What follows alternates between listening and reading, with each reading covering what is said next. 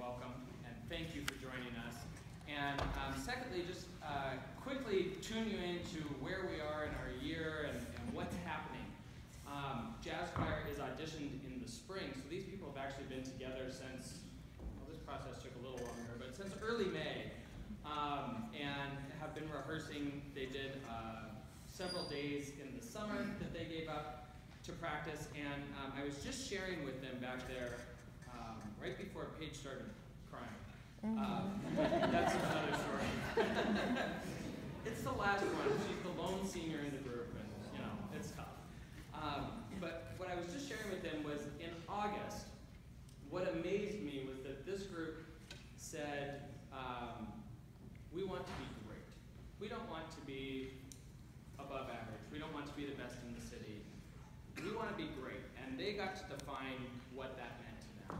And I thought that was pretty cool. And you know, when you're in August, it's really easy to be a lofty dreamer.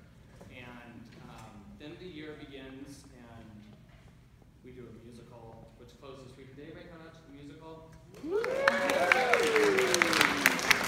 So you might see not quite as colorful of costumes, but many of the same faces.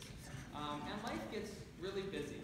So the music that I put in front of these kids is extraordinarily challenging. We got to work with a couple of high school and college directors, many of whom said, I wouldn't put this music in front of my students. It's too tough.